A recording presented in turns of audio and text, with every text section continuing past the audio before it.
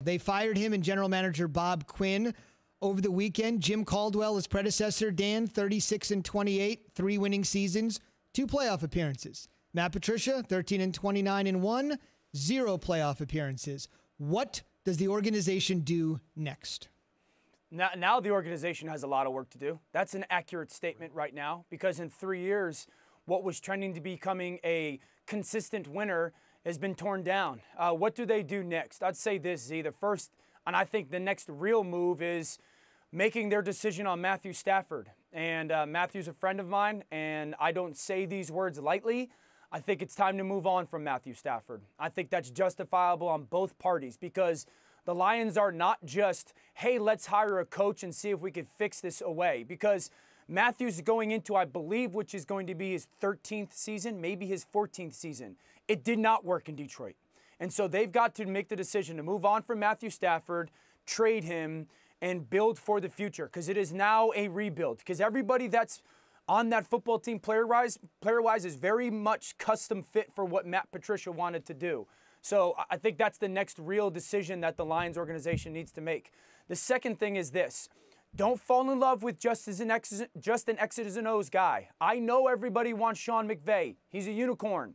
You better go find a leader, someone that has foresight, someone that understands that city, someone that understands the frustration of that city, and someone that can organize and galvanize and distribute responsibility.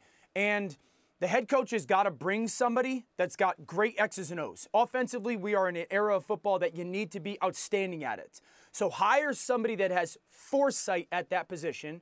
They've got to bring an offensive-minded or a great offensive-minded offensive coordinator with them. Obviously, a good defensive coordinator, but it needs to be a rebuild mode, and that's where the Lions are. Indeed. A dozen seasons in the league. Next year will be year 13 somewhere, whether it's Detroit or elsewhere. Dan, really appreciate it. Thank you. Thanks, guys. Great stuff, Dio. All right, Dan.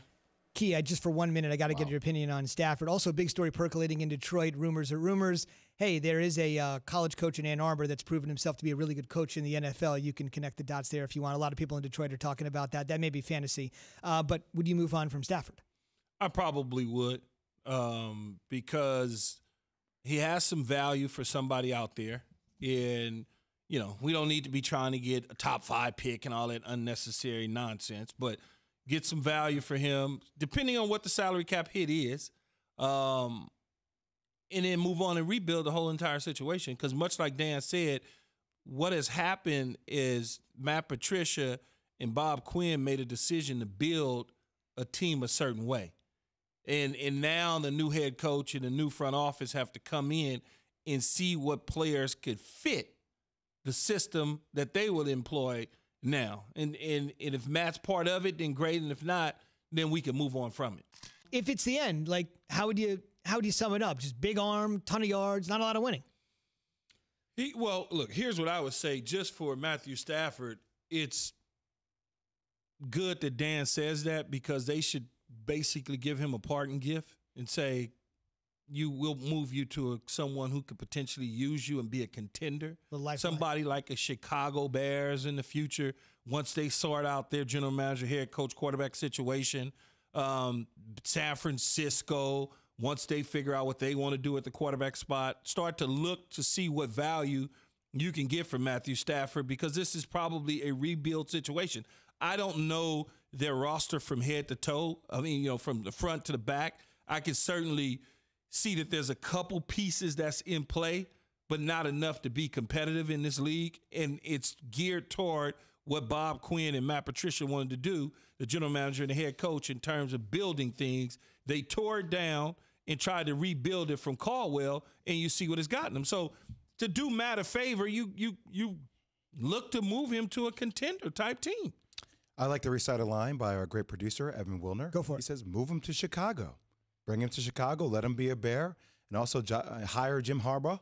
And there you go. You're a championship contender. I don't know if hiring the Jim Harbaugh really, I mean, in Detroit, is it just that simple to take it from Michigan to Detroit? Because that's the same fan base, right? Maybe so. I mean, but maybe so. If you know he's a better professional coach. I mean, Jim Harbaugh in Chicago. In Chicago. I'm thinking you're talking about Detroit. Not in Detroit. In Chicago. Yeah, why not? I mean, that seems like a winning formula right there. They got a defense in place, much like the defense was already in place when Singletary was the head coach and then Harbaugh took over for Mike. That defense was somewhat in place there.